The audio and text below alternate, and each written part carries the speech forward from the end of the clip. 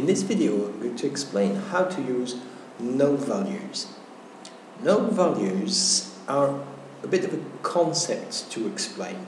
A null value is basically the name we give to not having any value in a particular row. But it can stand for different things. It might be that we don't know what data it should be. It might be that the data is missing. It might be that we have a very precise idea how to interpret the null value. And null is a value in its own right. It's not like the number 0. It's not a space. It has a value recorded by the computer as null. But null values could mean different things. What we're getting is three-valued logic. Okay, let's look at it in practice with SQL. So I'll start the Oracle interface, select everything from ACK, and if I scroll, there is a null value. There is no value for the bonus in this particular row. Null values have a peculiar effect.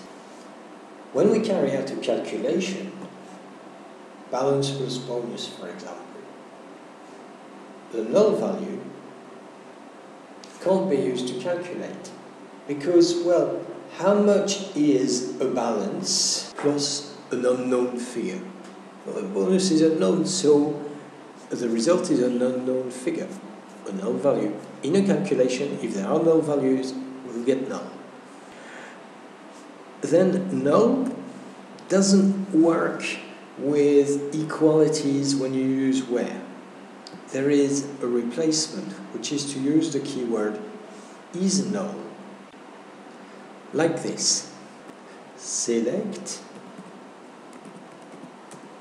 everything from Gust, where, area, and I cannot use equal null. I have to use is null. Let's run this. There is no data in the cost table with an area that is null. I could try is not null and run that. And here I get all of the data. Is null, is not null, and in all of these queries, null works as if it was unknown. There is a different kind of calculation with columns, and that calculation is to summarize the contents of a table. For example, one of these summary functions is count. Count works to give a count of the number of rows in a table, like this one, selecting the count of the number of rows from ACK, and we rename that number of accounts. We say these functions are aggregate functions, or sometimes we call them group functions, because they offer one result for a whole set of rows. With the where clause, counting counts only those rows of data that we have selected. So we count everything where the branch is Brumel. That is 2 results.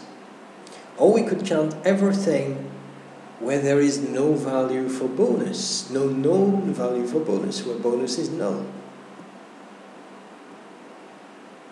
That would give us 1 result. So there we are, counting, using null values, but it takes a little bit of understanding to work with null values. Think about it as you practice.